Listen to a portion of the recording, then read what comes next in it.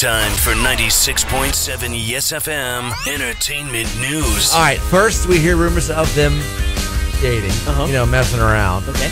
Then Kim Kardashian unfollows.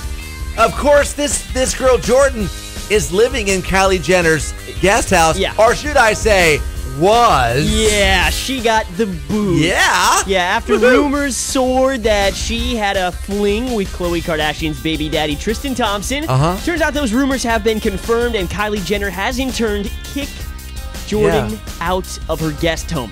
Also, I've heard that Jordan Woods is now pleading for her forgiveness, which I would too if I was living in her home for free and featured on Keeping Up with the Kardashians and a partner in her $1 million business.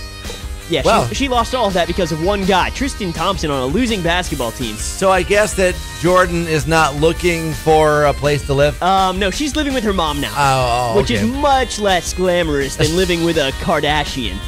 You know, I didn't realize Rachel Platten, she had a song. Yeah, fight song. Fight song, yeah.